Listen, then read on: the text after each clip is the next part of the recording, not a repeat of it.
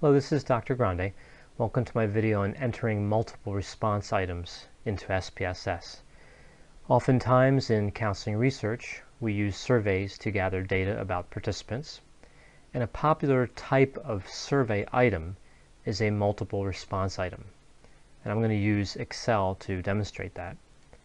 So you can see I have this Excel worksheet, and I have checkboxes here, and there's five symptoms.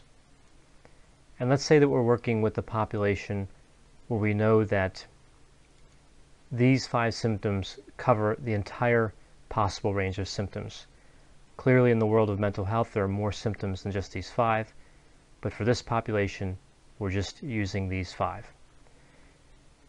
And say we're interested in which symptoms participants had during the last 7 days. So this type of survey item would say check all that apply. So a participant could check just anxiety, they could check all of these options, or different combinations. For this particular survey item, there are actually 32 combinations. And I'll show you how I arrived at that number 32. So we know that when a participant looks at this particular survey item, that they can select none of these symptoms. They can select all the symptoms, right? So that's 0 and 5. But they can also select just 1, 2, 3, or 4 of the symptoms, because this is a check all that apply type item. So we can use the combination function in Excel, COMBIN. And first you want the number, and that's the total number of items that the participant can select from, and that's 5. And then the number chosen. So in this case, it'd be comma, and then 0. If I auto-fill this down, I can get the total number of combinations for each of the 6 levels, 0 through 5. And if I highlight all these, if I select this range, you can see the sum down here is 32. So there's 32 possible combinations for this item. So when deciding how to enter the data collected from this particular survey item into SPSS, we realized fairly quickly that it would be impractical to code 1 through 32 or 0 through 31. That would be difficult, and analyzing that data would be particularly difficult. We would have to identify each combination and then assign it a specific value. So rather than taking that route, what we would do is we would create 5 separate variables. And for each variable, we would have 2 possibilities. And that would be a no, meaning they did not check a particular item, like anxiety, or a yes, where they did check it. So in this particular, say I check anxiety and depression here, so for this particular survey item, this would be yes for anxiety, yes for depression, and no for substance use, panic, and anger. So let's take a look at SPSS and see how we would enter these in.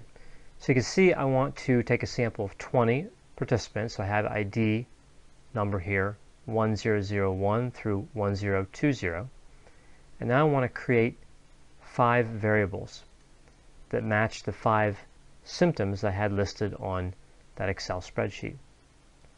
So first I would go in and name the first one anxiety. And you can see that by default it's numeric, and I do want that. It's decimals is 2, I want decimals to be equal to 0. Values, I'll come back to this because I'm going to enter in the values 0 and 1 and then assign them to no and yes. But first I want to go here to measure. Now this measure would be nominal. You can't really rank one above the other, so in this case it's just nominal. The role would still be input, aligning it to the right would still be fine.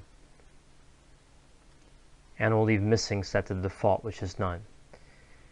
So For values, when I click into the cell, we get this blue square. Click on that. And I want to assign the value 0 to the label no. So in this particular case, if somebody entered a 0 in the anxiety variable, that would indicate that they did not check off that symptom. And then 1 would be yes. Click OK. And then go to the next variable. In this case, it was depression. And then I can just move right through these fairly quickly. Substance use, notice I don't use any space there. Panic and anger. Now, one nice feature of SPSS in terms of assigning these values is that we can copy what I have here in anxiety, the 0 equaling no and the 1 equaling yes. I can copy that, Control C, and then I can paste it to the remaining variables, which actually saves quite a bit of time. We can see after I've pasted these values in that instead of 0, it says 0.00, and that's because the value here in decimals. So I'm just going to correct this to 0. Now it'll work even if it was set at 2, but it's just easier to interpret as 0. Just easier to work with. And then over here for the measure, and set these all to nominal.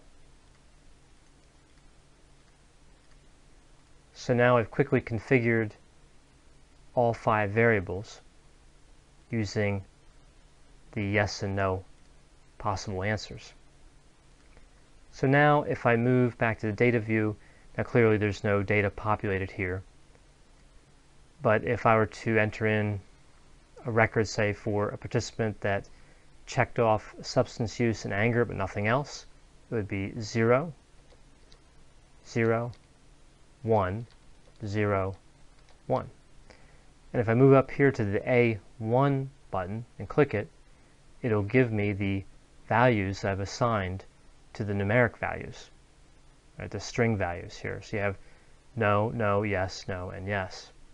Now, of course, SPSS is going to use the numeric values. And as long as it's coded this way, it doesn't matter what view we're in, the analyses are going to return the same results. I hope you found this video on entering multiple response items into SPSS to be helpful. As always, if you have any questions or concerns, feel free to contact me and I'll be happy to assist you.